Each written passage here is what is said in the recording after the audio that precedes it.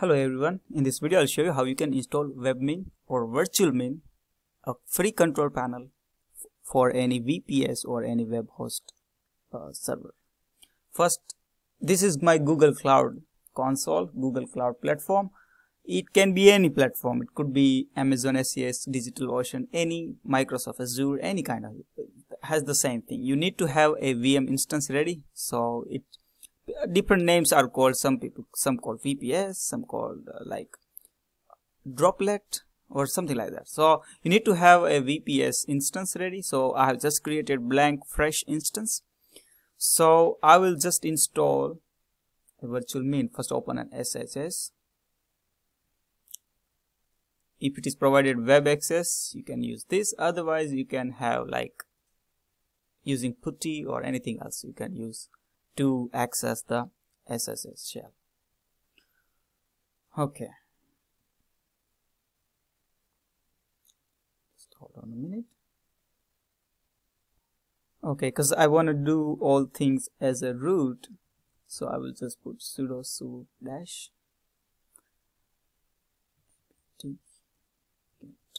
update.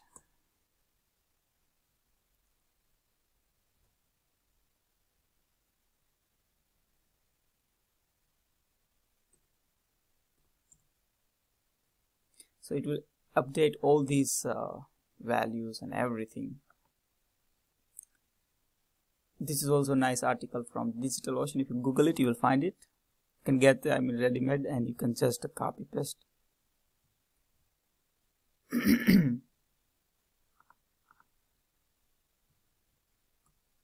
Click on upgrade. Any packages need to be upgraded can be done. I mean, because this is, please note, this is for the first fresh instance. If there is any other stuff in the server, some of the step might not be recommended, but this is only for fresh installation.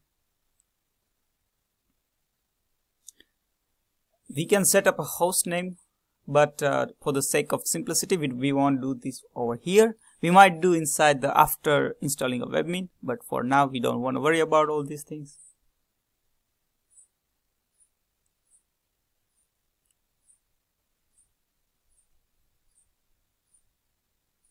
Okay, first let's get the Virtualmin installation script. This also can be get from its own official website, Virtualmin. But the best way is to use DigitalOcean. They prepared very nice articles and it's easy to follow. So basically we just get that from its official website.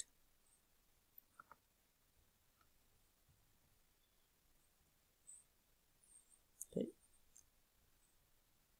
Now we don't want to do this. Okay, let's run the script.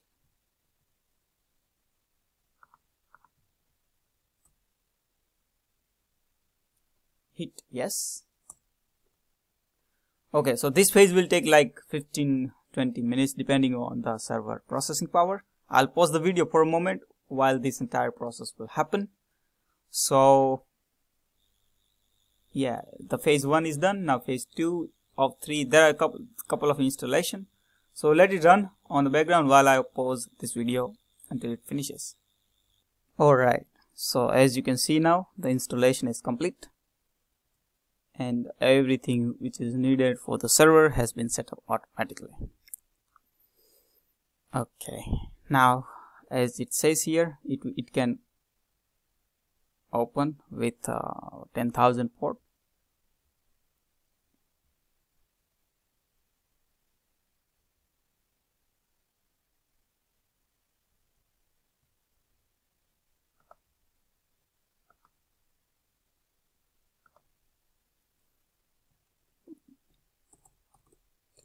Point.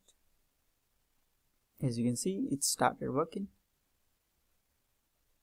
Yeah, but before this we need to set up a root password because we will need that to log in to the server. We have to set up a root password. So configuring Webmin's root password. So it's very simple. Just put this one in the SSH. and here the root is username and the password is, we have to keep any password we want to keep. I'll just put test password. Okay. Test 1 2 3. Hit enter.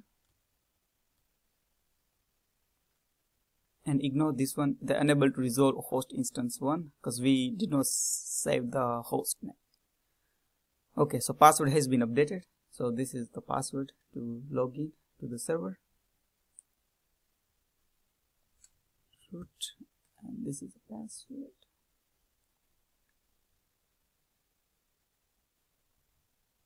Okay, we need to restart the Webmin as well.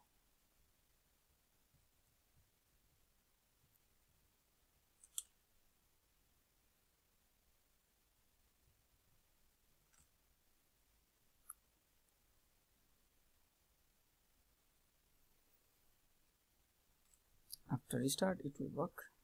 Oops, sorry, use the different password. 1 moment.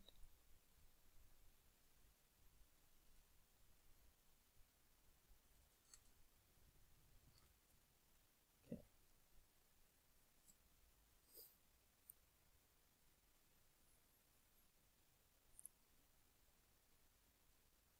All right, here you go. You have installed a Virtualmin, Webmin control panel. Now you can set up websites and do all kind of things possible.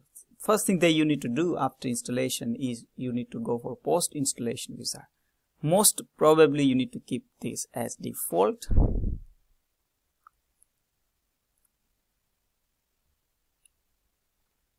Keep it everything as default. Unless you really want to change it, yeah, it's not all, but most probably most use cases there is nothing to change.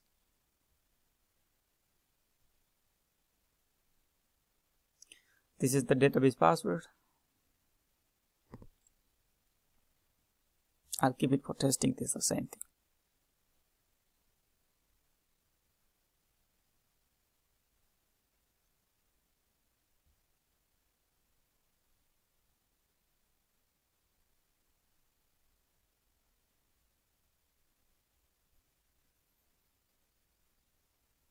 Okay, because we did not set up the host name, so it will not resolve for the name server. So I'll just skip check for resolvability and click on next. We can put the host name after this, so it's not a problem, but just for the sake of simplicity, I just don't worry about it, because most of the DNS host will not be hosted in this server.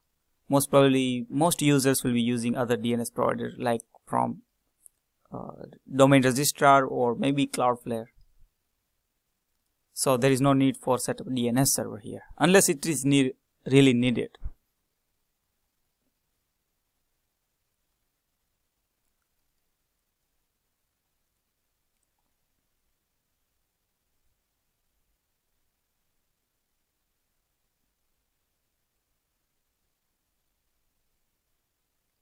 All right. Since everything is set up, everything is done, all you need to do now is to create a virtual server. So basically this is domain name. So let's say you want to create a website, then you need to create a new virtual server. Okay, and just put here the domain name, description, password and everything, create, and your site will be ready to be hosted into this server. In upcoming videos I will go into the detail of this, but for now this is for the basic installation of Webmin and Virtualmin. So thank you so much, and see you on another video.